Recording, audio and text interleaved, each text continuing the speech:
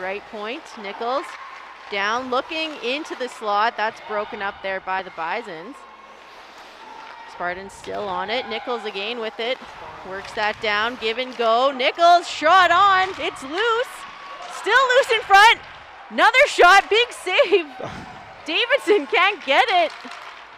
And yeah, Gottfried has an absolute slap shot. Walking in now. Bison's loose in front, but its whistle is blown. And another chance there for the Spartans in front. Spartan just with a hard forecheck, and chance here for Shatirbach in all alone. Shot! Goal! Low blocker. Cycling there for Gregoire. Gregoire with some room, walking right to Shatirbach in the slot, loose! Dennehy trying to get that rebound, and Maltea will cover up.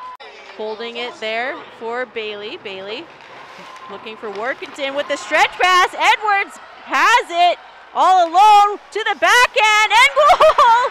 What a move! Spinning away from pressure, back to Gregoire, back to Dennehy, sending that in front, off a skate. Gregoire and into goal! Wow.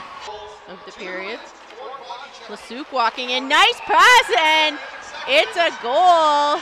Yeah, Gregoire in her office there. She scored a lot of goals from that spot, but Maltea absolutely robs her. I think most of the building thought that was in, but amazing save. Bailey with it now.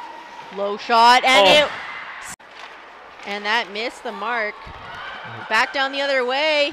Edwards with the backhand goal, and she scores to make it 6-0. Good on the Trinity Western defenders for engaging those six, and quick pass in front, and that's going to do it as the last couple seconds tick off the clock.